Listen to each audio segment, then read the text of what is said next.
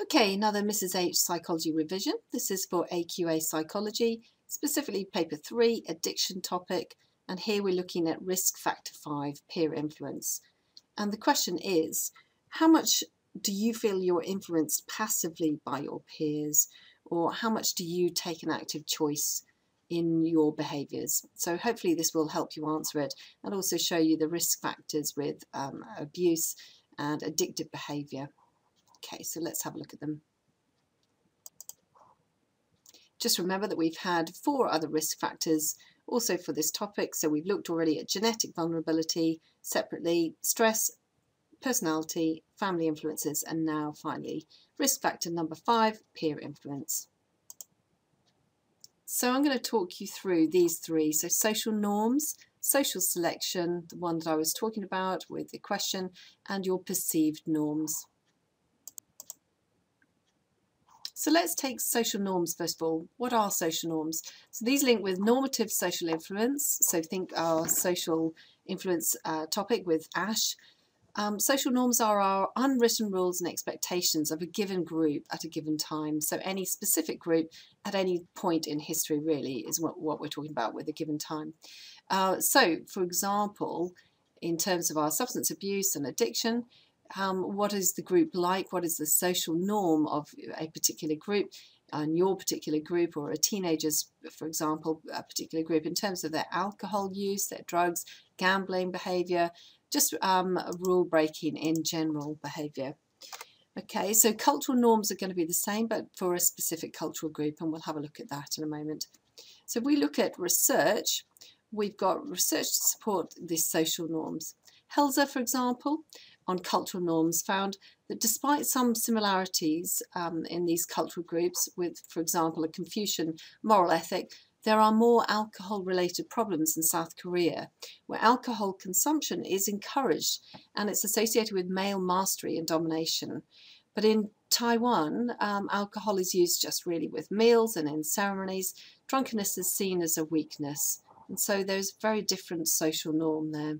So our social and cultural norms are going to influence the way we behave in terms of our behaviours with that addictive substance and our behaviours in general, how much we consume, for example, how much we indulge in gambling and so on and so forth. Another piece of research from Brooke found that the onset of marijuana use in children aged from 9 to 20, the early 20s, was also affected by peer influence. And a third piece of research from Garnier and Stein. So research to see which of peer and family influences was the best predictor of problem behaviours in adolescence. So they looked at 198 children from conventional and non-conventional families, and they studied them up to the age of 18 in a longitudinal study. They interviewed pregnant mums and later their teenage children, and they also completed questionnaires. All of them completed questionnaires. Data was also gathered on other information, for example, their family background, childhood, teenage relationships with their peers, and also their substance abuse problems.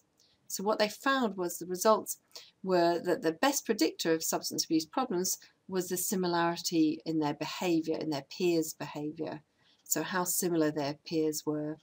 But remember, this research was correlational, and as we've already mentioned, correlations do not show you a causal link. It's a big problem with correlations. They're just an indicator of a relationship between different factors. So the second factor is our social selection, meaning that we actively select our social groups. A lot of parents are very anxious that their children are going to be influenced by peers and that they respond just passively as if they don't have any choice. But the truth is that we socially select. And Reed and Roundtree found that social selection was more influential than group pressure on initiation, starting, and also ending up stopping substance abuse.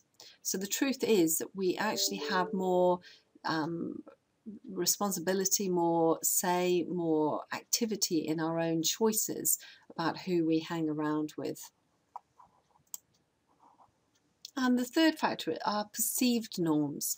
So the beliefs about what others are doing as opposed to what is actually happening. So people tend to overestimate peer use. Perkins, for example, in 2005 found with over 76,000 US college students that they consistently overestimated the amount of alcohol drunk by their peers. So people try to fit in with what they believe is the norm. So we, our belief is that everybody else is doing X, or that more people are doing X. And therefore, because we believe that, we think that is the norm, and therefore we may change our behaviour to fit with that, when actually, in reality, that isn't the norm. It's just what we perceive it to be. And of course, that perceived norm is going to lead to self-selection, right? So, for example, if we believe certain people are doing, certain groups are drinking more heavily, and that's what we want, we may steer towards that group.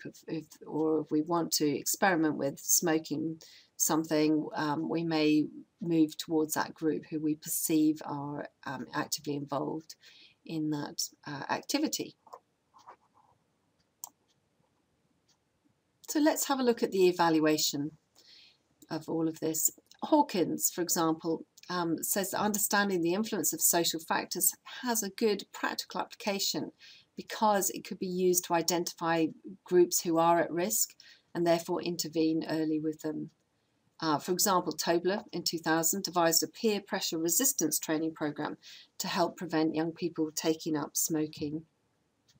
Also, Leshner, peers are important to help recovery because we need to be careful and have something in place so an addict does not return to the same peer group, effectively the same addictive peer group, the same group who are abusing those substances, and therefore they are going to most likely relapse. Peer pressure is also different at different ages. So researcher Rich Harris, states that peer pressure increases during adolescence. So substance abuse in young adults is more likely, he believes, to be the result of peer influence than family, because they've gone through that very intense peer influence through their adolescence. The trouble is, one of the problems with this sort of research is it's very difficult to work out, to tease out which one is more influential, peers or family, because they're so closely interrelated. And we mustn't forget that peers are just one social factor involved with substance abuse and addictive behaviour. We mustn't forget there are many other factors, for example, social deprivation, economic factors, and also the other risk factors that we've talked about in the other videos. So that is the final little video in terms of our risk factors.